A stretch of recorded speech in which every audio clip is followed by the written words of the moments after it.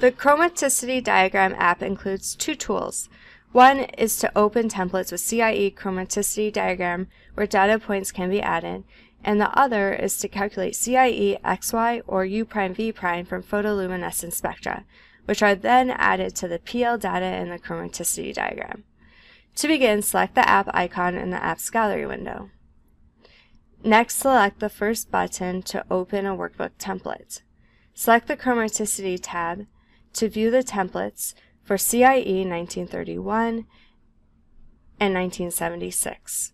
To open the graph window, simply double-click on the worksheet cell. The boundary of the chromaticity can be found in the boundary worksheet. Column A, B, and C are boundary data for CIE 1931, and column A, D, and E are boundary data for 1976. Here I have XY data and I want to know the distribution in the chromaticity diagram. I can simply drag and drop my data file directly onto the template. I can then change the data plot from line to scatter by double-clicking the graph to open the Plot Details dialog. Under Plot Type, select Scatter. Before zooming into a graph, first double-click the axis, which will open the Axis dialog. Select both horizontal and vertical, and under Rescale, select Normal.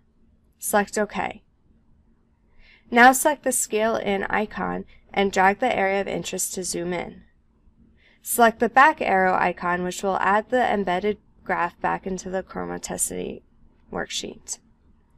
Here I have photoluminescence spectral data, and I want to know its color in terms of standard observer. Select the PL icon, which will open the dialog. I can select one sample or multiple samples.